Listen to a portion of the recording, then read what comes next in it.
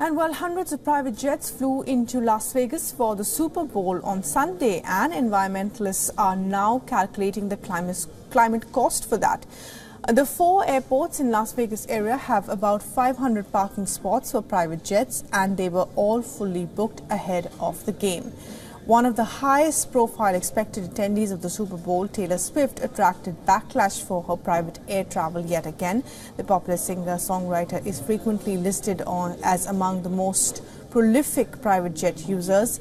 This year, Swift threatened legal action against a student who has been tracking her jet usage. An NGO, Transport and Environment, estimates that private jets emit 5 to 14 times more pollutants per passenger than commercial aircrafts and about 50 times more than trains.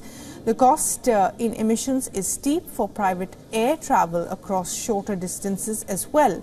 In Europe, high-speed trains operate along most of the popular intercontinental private jet routes, but in the United States, which has far less robust rail infrastructure, this is less of a readily available alternative.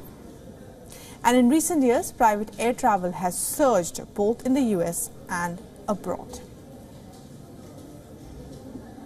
For all the latest news, download the WION app and subscribe to our YouTube channel.